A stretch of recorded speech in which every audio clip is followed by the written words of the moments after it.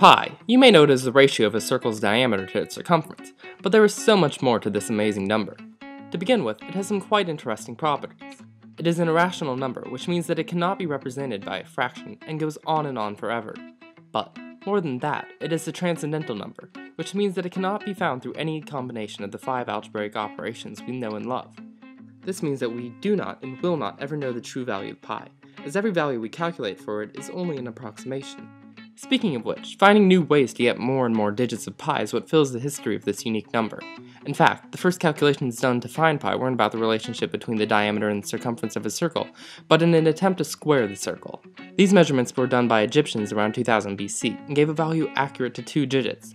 The first major breakthrough in calculating pi came when Archimedes found a set of bounds between which pi is located, by inscribing and circumscribing various polygons in and around circles. After geometric methods like Archimedes, algebraic methods such as continued fractions and infinite series came into play, and greatly increased the number of digits that could be calculated. With the advent of the computer, thousands upon thousands of digits could be calculated within a very small amount of time. Currently, the record for the most calculated digits of pi belongs to Shigeru Kondo and Alexander Yi, who found an outstanding 12.1 trillion digits of pi in December 2013 on a homemade computer which they ran continuously for 94 days. Of course, there is no real application for 12 trillion digits of the number.